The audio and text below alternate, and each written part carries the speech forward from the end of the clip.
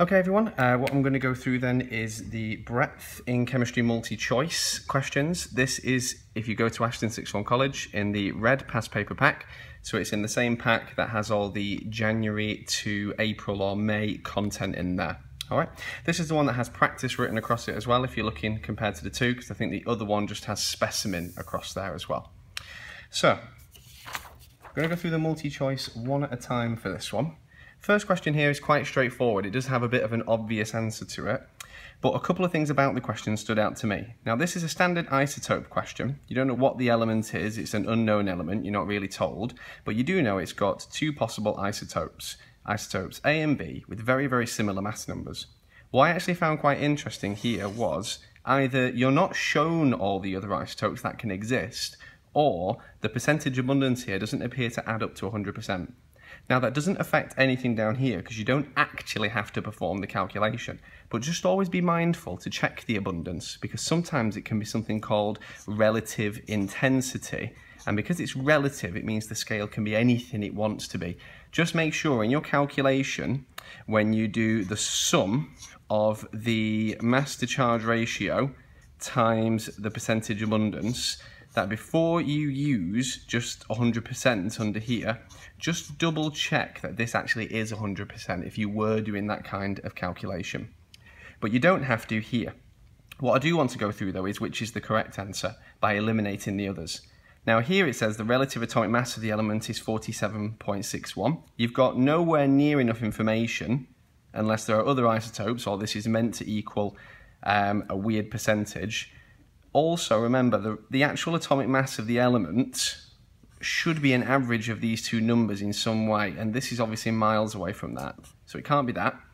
Isotope B has got more protons. Well, you can't have isotopes with different numbers of protons. If you change the proton number, which remember should be a fixed quantity for an element, then you change it into a different element, so it can't be that one. Isotope B has got fewer neutrons than isotope A. Well, look at the numbers. You can see that B has actually got a bigger number than A. So that can't be true because it's the neutrons that change in an isotope, and visibly B has got a bigger number here. So it must have more neutrons. So it's not that. Relative isotopic mass of just B, so not the element, which is the two isotopes A and B together, just B is 145. Well, that's kind of an obvious answer, so it absolutely has to be D as the correct answer here, but we've also eliminated the others based on the data we've been given. Next question. This one's a little tricky. Sometimes people really struggle with these. This is trying to determine the oxidation number of vanadium in V2O7 4-. Now, it's worth pointing out everything here with the elements adds up to 4- in terms of charge. Now the oxygen, you do know that oxygen has a common charge of 2-, and you've got 7 oxygen atoms there, so you need to do 7 times the 2- to find out what kind of negativity, what kind of negativeness the oxygen is contributing to this overall charge just here. And that of course in this case is going to be 14-. Now the difference between this number from the oxygen and the actual overall charge of this particular compound or molecule here is 4-. So here the difference is going to be 10- just there. Now what gets rid of those 10- has got to be the vanadium. And so in order to cancel out, the charge coming from the V2 must be 10+. Now V2 isn't a real thing at all because vanadium is a metal, so each vanadium must be 5+. And so here the correct answer is A, like so. Top tip for this, just remember everything here is meant to add up to equal that charge. Oxygen has a common charge of 2- unless it's in hydrogen peroxide, but there's an example of that shortly. Next question. So our next question here is looking at electron configuration, and it's looking at the electron configuration of a magnesium 2+ ion. Now remember, if it's got a 2+ charge, that means it's got 2 less electrons than normal. Now normal magnesium then, its electron configuration or electronic configuration, you can actually say either one of those, it doesn't matter. Normally would be 1s2, 2s2, 2p6, 3s2. We can double check this because it's in the third period of the S block and it's in the second column of the S block. So that's how we can double check that just there. Now if you take away and make this magnesium 2+, then of course you're getting rid of this just here. So what you're left with is the answer we can very easily see here, which is B. We can see that C actually is the electron configuration, or the electronic configuration for normal magnesium. That's what we had here originally, and the others are just a bit random, okay? So the correct answer here is absolutely B. Next one. Predict the shape and bond angle in a molecule that has 2 bonding pairs and 2 lone pairs around a central atom. Now, if you've revised this well, you know that 2 bond pairs and 2 lone pairs is actually a little bit of a clue here for H2O. That's got that combination, and we know H2O is a non-linear shape just here. Sometimes you can call this V-shaped, but notice that in a multi-choice, OCR seems to have bended towards calling it a non-linear shape. So it's worth noting that non-linear is more likely to appear in their mark schemes and in other questions as well. So our answer here has got to be B. Down here, which one of these molecules is polar? Now, before we get started, I just want to reinforce that as far as we're concerned at A level, the CH bond is regarded to as non-polar. We do not consider the CH bond to be polar at all. And so what that means is here, the A and B molecules immediately, they cannot be polar molecules because they've got non-polar CHs, and they would also have very non-polar, because it's 2 of the same element, CC bonds. In fact, C2H4 is a double bond just there, so sorry for that. This one here doesn't have a CC bond, should mention that as well. Anyway, getting down to these two, now we can see point blank, and we know that because of the difference in electronegativity, CCl is a very polar bond. Now, this molecule here, which is actually chloromethane, has got 1 CCl bond, whereas this is tetrachloromethane. And so it's got no CHs whatsoever, it's entirely CCl bonds. Now, what we can say then is both of these contain polar bonds. But that does not mean that they are both automatically polar molecules. Now, the CCl4, this has actually got 4 lots of CCl bonds, and in fact, that's the only type of bond it has, as we've already mentioned.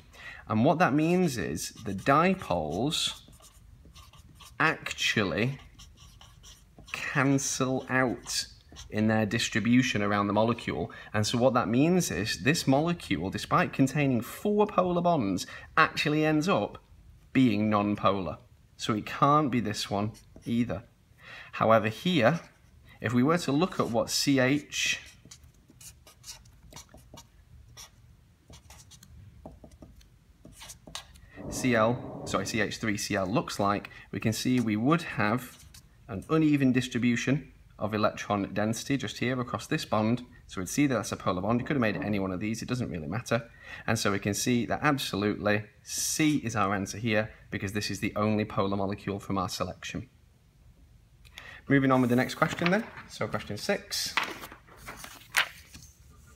Question 6 here, if we're just having a look, which particles are attracted in metallic bonding? So just before we attempt the question, just want to remind ourselves what metallic bonding looks like in terms of a diagram.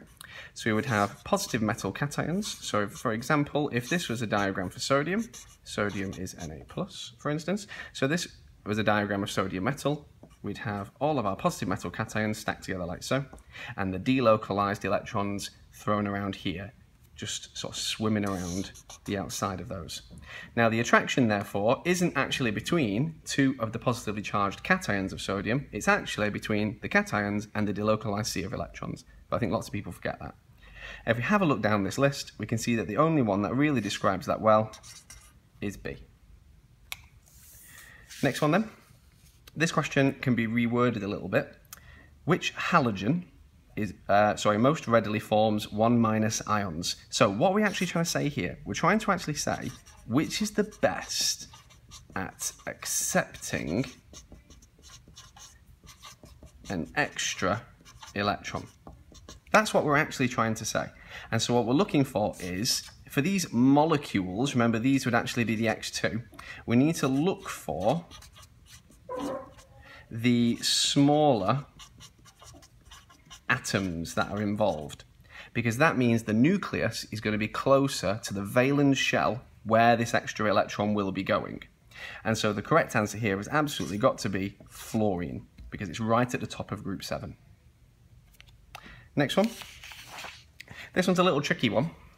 Which statement is not correct? So what that means is 3 of these answers are correct. And in terms of a learning opportunity for you guys, it would be good for you to learn what the 3 are once you finish this question. Don't just figure out which one is not correct, look at why the others are. Now, straight away here, we're actually going to find the one that is not correct at the very beginning. Because here, when it says which statement is not correct for the group 2 metals, it says there is an unpaired electron present in an s orbital. Well, if we have a look at any of the group 2 metals, let's pick magnesium for instance, which we were looking at earlier, we know that magnesium is going to end in 3s2.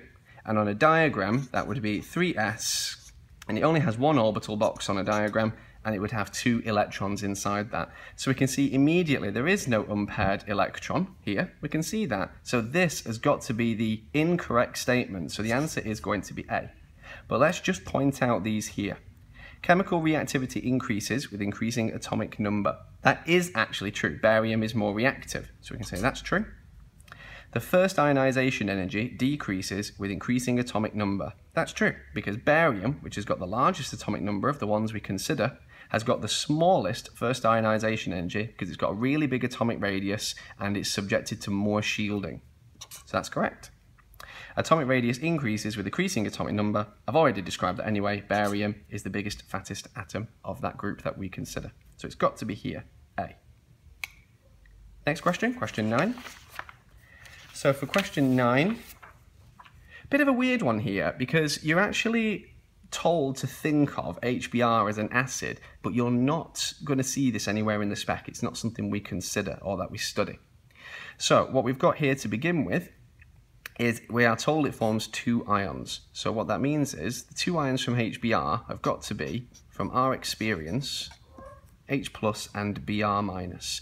Now what we've got then is an acid feature, because all acids are proton donors, so they release H plus ions, and here we've got a halide ion. So what can we see here? Which observation is correct for reactions of HBr aqueous? So first thing we can say, it effervesces with addition of sodium carbonate solution. Well, sodium carbonate is used to detect H plus ions. Sodium carbonate will form CO2 bubbles if reacted with an acid. And since we've got an acid feature here, we actually know that this is going to be correct. So immediately I've actually found the right answer. Similar to before, I know it's going to be A. But let's have a look at why the others are incorrect, because this will help us learn a bit more. It forms a white precipitate on the addition of silver nitrate solution. Well, that's wrong, because it's actually a Br minus halide, so it wouldn't form a white precipitate, it would form a cream precipitate. It turns orange on addition of silver nitrate solution. Nah, that's wrong just because, no, that's not something that ever happens. It turns brown on addition of potassium chloride solution. Well, that's suggesting chloride and bromide reaction, which isn't really anything, and definitely no chloride with acid reaction here that would make anything of a brown solution, so no. There we go. Next question. This one's quite tricky, and most importantly, I can honestly say that most of this is new to the 2015 specification. What we're looking at here is testing for certain ions. So what I'm going to look at is what does each test seem to suggest there is, and what is it a test for? So first off here at the start, we can see if we heat with an alkali, sodium hydroxide for instance here, pungent smelling gas. Pungent smelling gas is NH3. Evolves, which turns red with litmus paper blue. So it is absolutely NH3. But what was that the test for? We are getting